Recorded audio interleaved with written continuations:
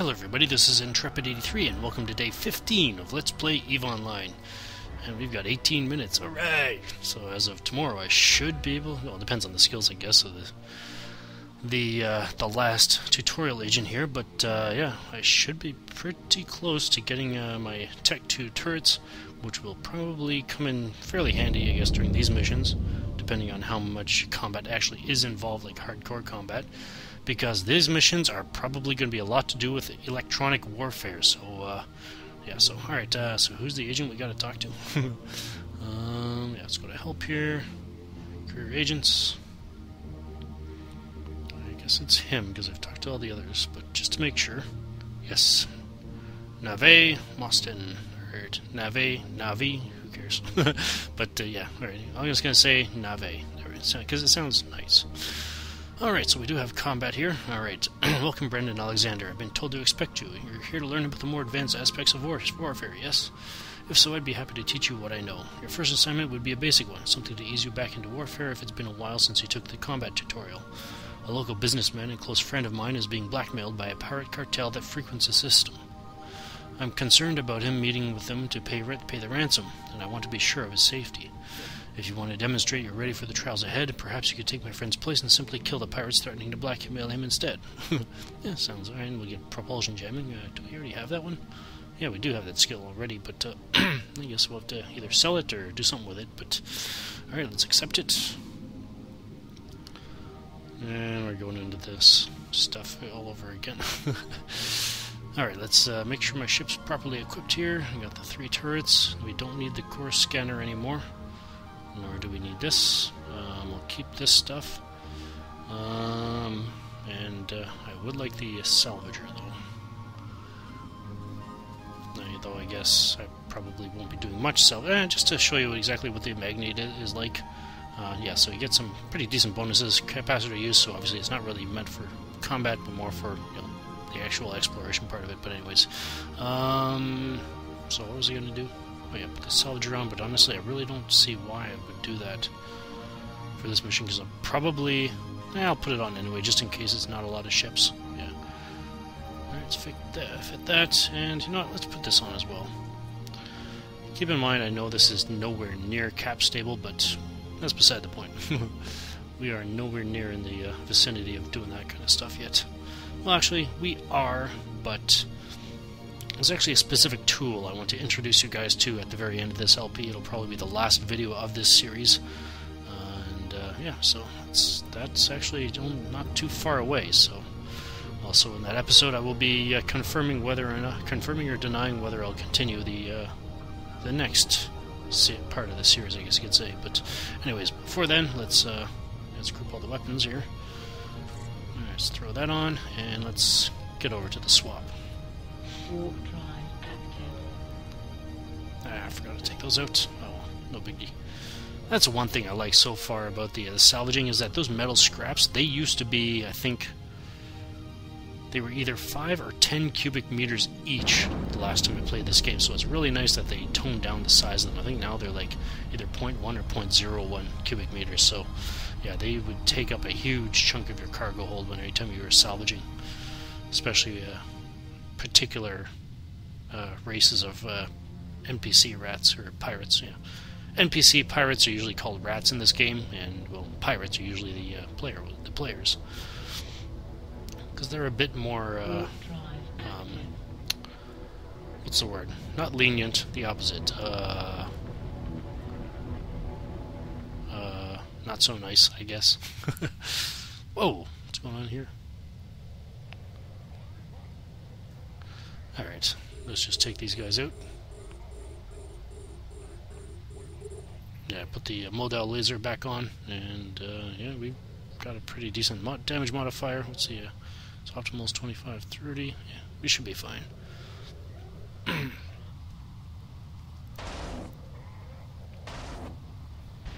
Ooh, 1 shot. As opposed to 2 fry. Alright, I guess that's the one I'm ordering. Well, now I'm orbiting it. Yeah, this thing does a lot of damage. even at low levels like I am.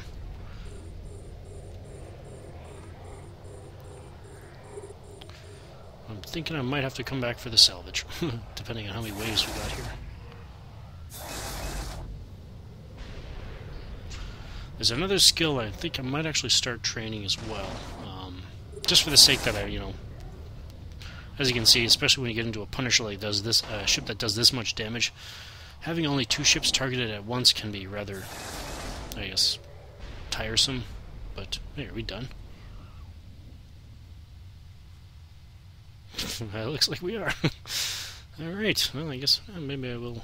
How many times? How much money? Yeah. Let's. I guess salvage us on screen. Hopefully, it won't take too long.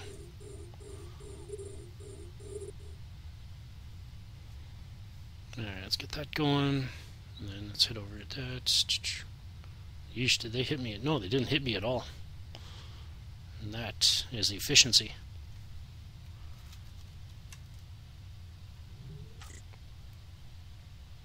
Yeah, these things are, yeah. No, 0.01. There you go. Awesome. Alright, let's get that up.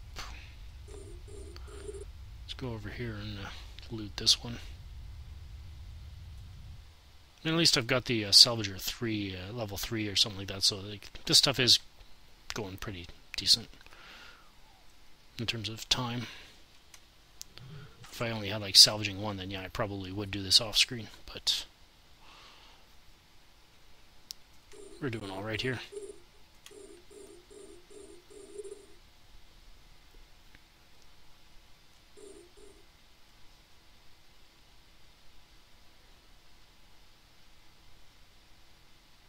Yeesh, we're getting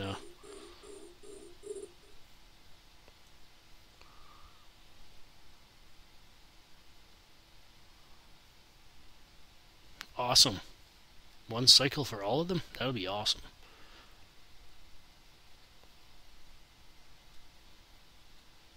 Even more awesome than the last time I said awesome. Awesome. Alright, let's go. Yeah, I guess that's all we have to do. Yep, alright. That was nice and quick. Awesome. Alright.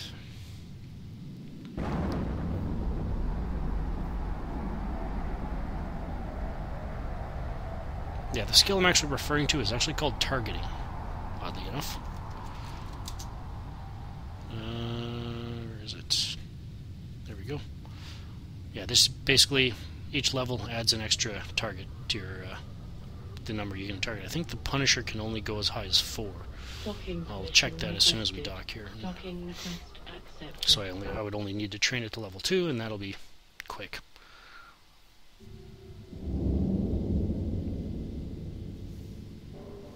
Alright, let's finish this. And there we go. Awesome. Alright, let's get that skill.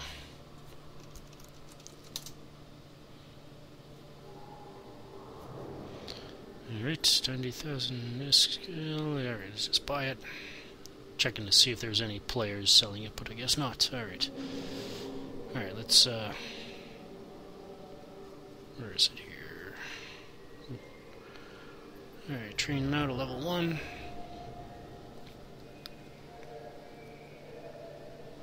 Oh yeah, I was gonna check to make sure this thing can target 4. Yep, 4. Alright, so we got 2, so we just need to train that to level 2. So target, no, it was electronics, yep. Oops. And there we go. Alright, on to the next mission. Alright, ooh, sweet, we'll get a crucifier. Now we're getting into the electronic warfare. The next assignment I have for you may seem a little strange, but I think you'll learn something important in the process. We've discovered the headquarters of the pirate group you just dispatched in your last mission. There are a few members of their little cartel remaining who may use this headquarters to rebuild their group. We must not allow this to happen. I'm about to give you a frigate loaded with proximity-based explosive charges. Ooh. Your job is to fly it into their headquarters. When they see that you're not just some average combat pilot, that is, that you're a capsuleer with access to clones, they'll get the message and disband if the explosion doesn't kill them first. If you've never lost a ship before, don't worry. Once the frigate explodes, you'll find yourself in your capsule. As soon as that's happened, get out of there, and your work will be done at that point. Alrighty. Sounds like a kamikaze mission. Let's do it, I guess. This is, to get you used to losing your ship. Yeah. Engagement is on the different types of missions, reporting the correct ship. Yeah. Anyways. Alright, so where's that new ship we've got? The Crucifier. It's essentially just basically strictly a electronic warfare ship. Yeah, I think, what's the information say? It says, yeah, tracking disruptors, but anyways. Is that all we have to do? Just get in the ship and go? Or, I guess so. Alright. Is there anything else we gotta do? The mission, fly for your agent, get in the base. Once the explosive charge is inside have been set off, your assignment will be complete. Oh, okay, so I guess it must be inside, so don't fit anything to it. You know what? I'll fit one of my afterburners to it since I've got an abundance of them. It's really going at high speed. Make sure it's online. We're good to go. Alright.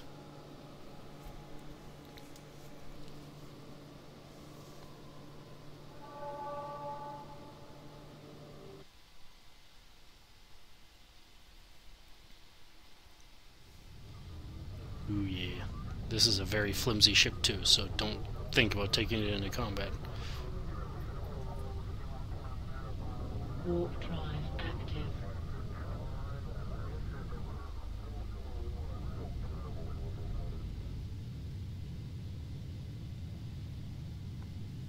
Yeah, tracking disruptors, just to let you know in case they don't go into it. There's a lot of, I guess, mid-slot. That's what tracking disruptors are, mid-slot type of module. Most of them that are active use scripts. Like sensor dampening uses scripts. Tracking disruptors use scripts. No, I don't think tracking computers do. They might. I think they actually do. But anyway, what the scripts do is just basically well, without them, the modules modify both in terms of tracking disruption. Modify both the target's targeting distance as well as their the turret's tracking ability, or no, not targeting distance. The target's optimal range of their turrets, and they've got scripts that will allow you to, I guess. What are we doing here? Please don't tell me I had to. Oh, okay. I think I'm just supposed to die. But anyways.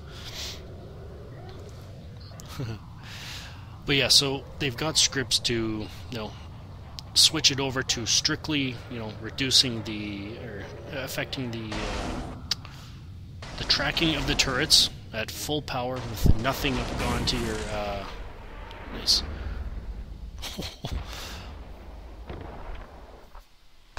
Booyah. With nothing going to your, what is it? So that kind of distracted me there. Pretty lights, but so switching over to a tracking script basically really boosts your effectiveness at disrupting their tracking speed of their turrets, but it removes the ability to disrupt their optimal range. And conversely, there are optimal range scripts which heavily drop the optimal range of the target, but the tracking is not affected. So most of the time, it's actually good to focus on one rather than have both. Docking permission requested. Docking request accepted.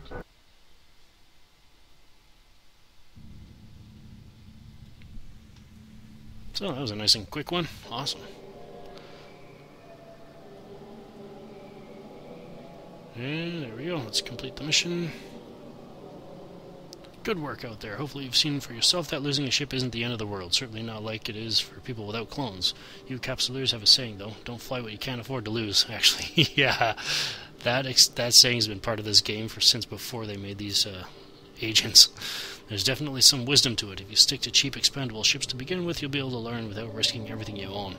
And as a capsuleer starting out, you want to keep the cost of learning as low as possible. Understand? Yeah, definitely keep that in mind.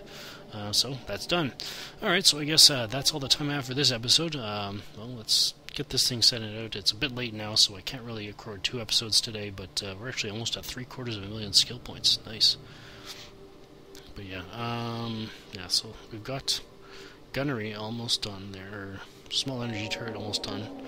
What do I want to learn instead? Should I take this to the full? Or maybe I should take gunnery? Yeah, I'll take gunnery to level 5 as well. No. I don't know. You know what, let's get some better optimal range, I guess. Yeah, that sounds good. Better optimal range. There we go. Alright, so that's all the time I have for this episode, and next episode, well, we'll probably be able, by the time I record next, I probably will be able to use Tech 2 turrets, so I guess if I find out that the, who knows, well, I guess we'll find out together, because I won't know until I log in, and you'll be logging in with me, so. Alright, so this is Intrepid83 signing off. Thank you for watching, and have a good one.